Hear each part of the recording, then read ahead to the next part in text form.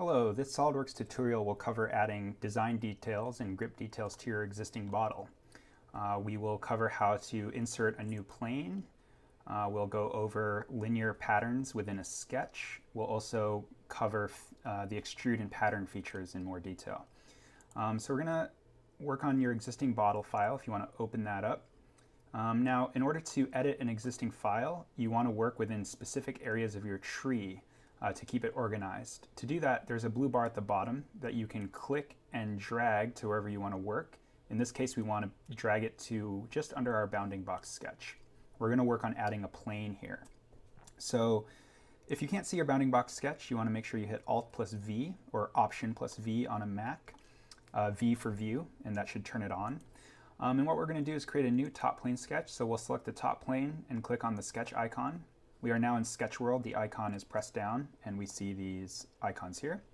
If you want to look perpendicular to the plane, you can hit Alt plus N. And what we're going to do is going to create a circle. The hotkey for that is O. And I'm going to click on the center or the origin so that it is coincident there. And I'm just going to drag the circle out and click to create it. Now we want to tie this circle into our bounding box. Basically, the goal is to create a plane that changes its location based on the size of the bottle so that our file is robust and it rebuilds whenever we make changes to the size for volume. So we can go ahead and click this green check here. So we're going to click on the circle, and it's selected in yellow. I'm going to hold down Control, and I'm going to click on this top endpoint here. And I want to set this relationship to be coincident. So now your circle should be black. And what this will do is now when this bounding box changes, the circle will change because it's tied to this endpoint. So that's a very important step. The last thing we want to add to this sketch is a line. So I'm going to hit Alt and N again just to make this perpendicular for me. And I'm going to hit L for line. And I'm going to click on the origin. I want this to come down. And you can see if it have it snap to vertical. And we see that little yellow box telling us it's vertical. And I'm going to click on the edge of the circle here.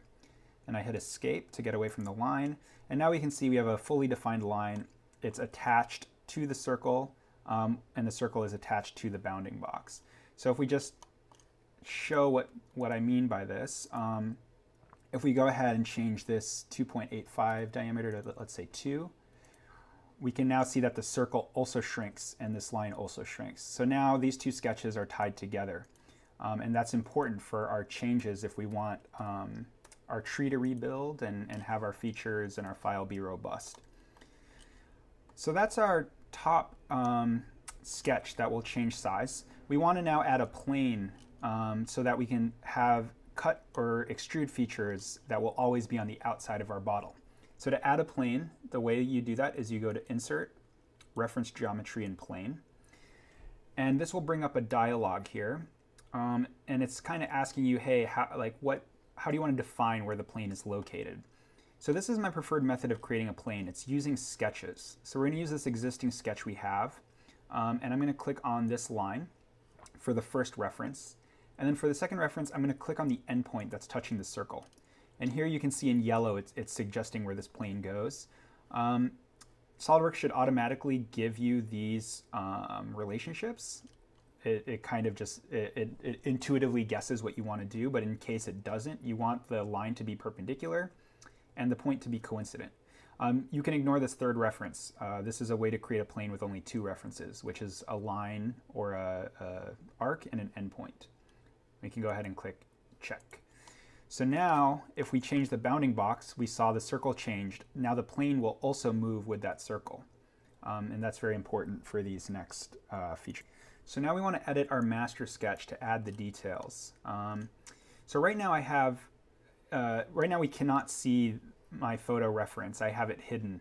And now sometimes Alt-V will not solve that problem for you. If you look here on the left, it's just like a thin black line. It's not blue like the other sketches. The way you change that is you right-click on this, and you can click on the eyeball, and then it can show it. So that's another way to hide and show things. It's like another level of visibility switches. So I'm going to click on the master sketch here and edit it.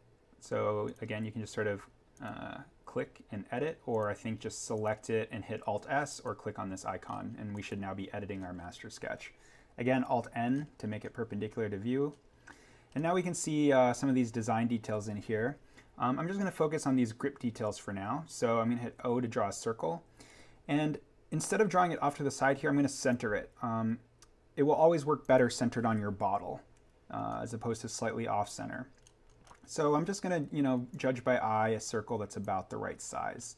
I see that there's a 4 pattern, but I don't need to worry about that now. I will pattern this sketch later when we add it in the feature. And then I'm going to go ahead and exit that sketch. So now it's part of our master.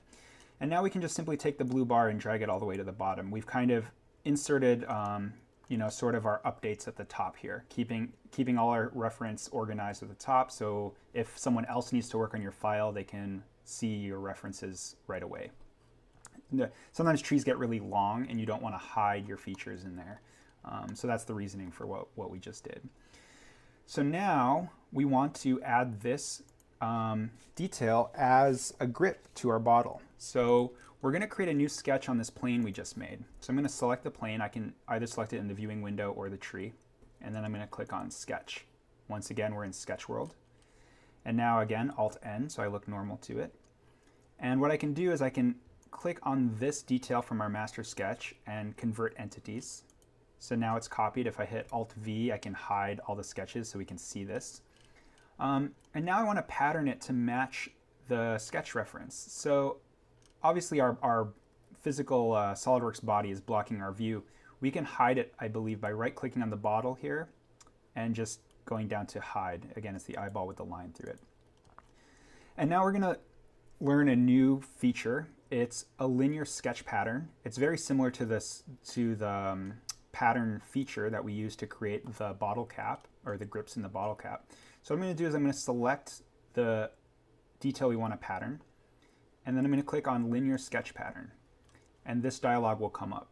So you can see it's already prompting a second circle here because of this number 2 along the x-axis, but of course we want this to go up in the y-axis. So what I'm going to do is I'm going to say, you know what, I don't need to go left and right. I'm happy with the 1 as it is, so I'm going to change that number to 1. And then here in the x-axis, I can count how many I need. 1, 2, 3, 4, 5. And then add that number in here for the number of instances. And then I can change the spacing here. So defaults to 0.1.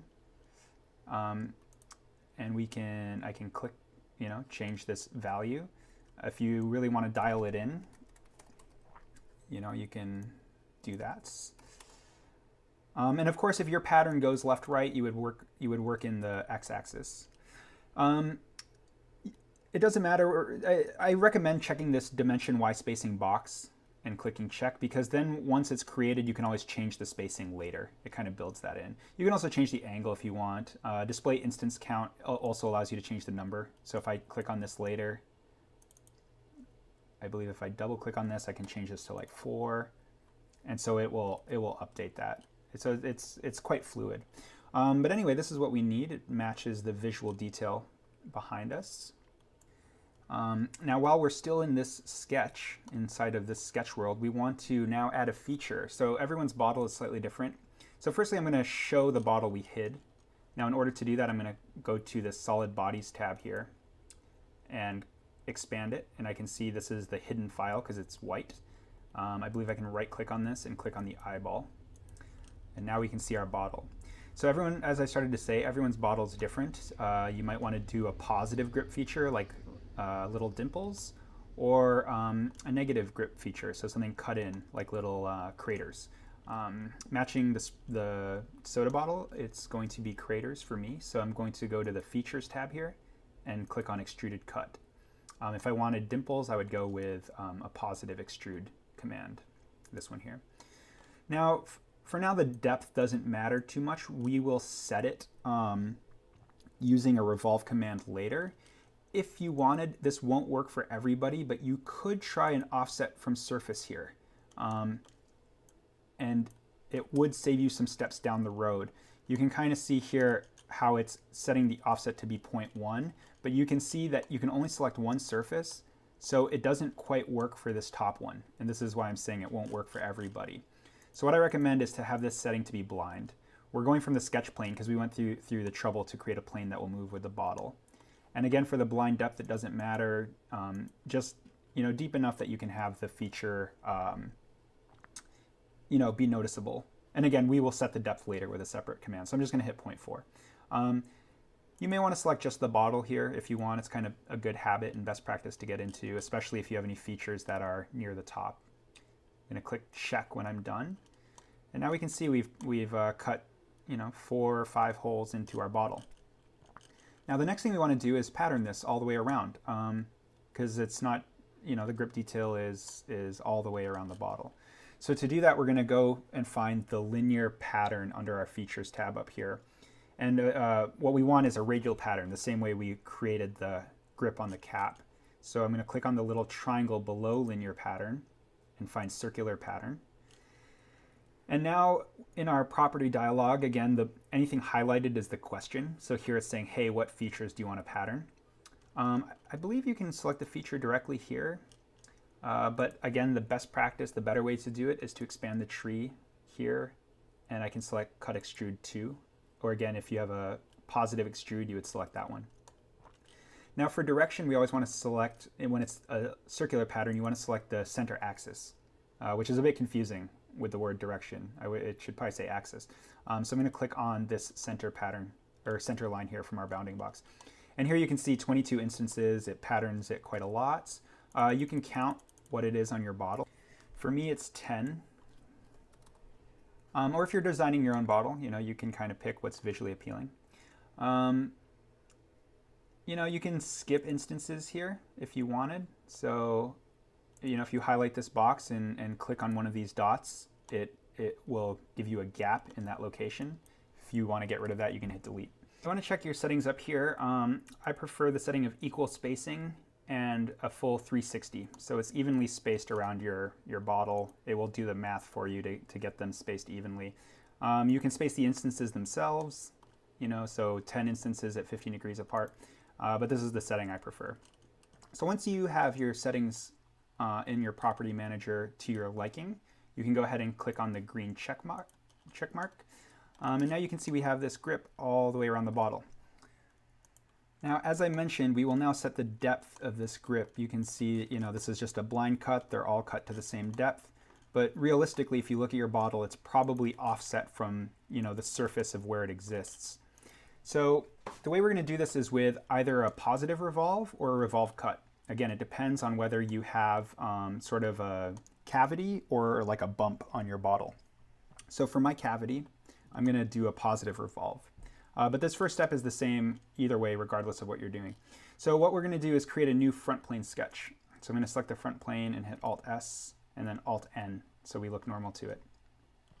Now you want to make sure you can see your master sketch. It's kind of hard to see here, but it's this gray line behind here.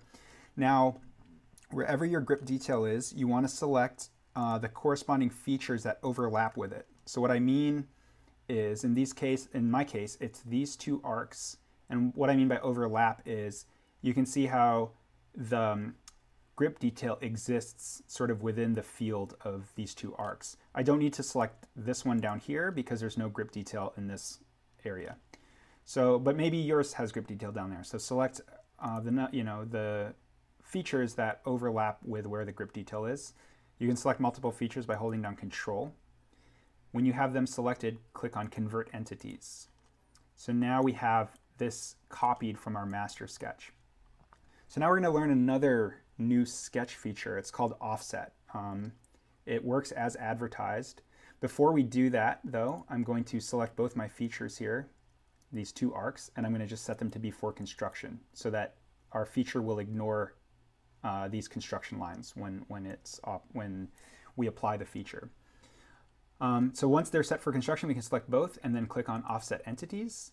Now, if you have like a bump on your bottle, you could use this offset to cut the bump so that it follows the shape of the bottle. In my instance, because it is like a scoop or a crater, I'm going to click on this box here, Reverse, so that it sets the depth of these to be an offset of the bottle. I'm going to set the depth to be 0.04. It's roughly a millimeter deep. If you want 2 millimeters, you could be 0.08 inches. It doesn't really matter, but this is my settings that I prefer. So you could also measure it. So once you have that set where you want it, you can click on that checkbox. So again, for me, I am looking to add volume to my bottle here because these holes are currently too deep. And I'm going to close off this surface, or I'm going to select these features and turn it into a shape so that I can turn it into a positive revolve. So I have my line tool here, L for line. I selected the endpoint. I'm going to make a horizontal line that's coincident to the center here.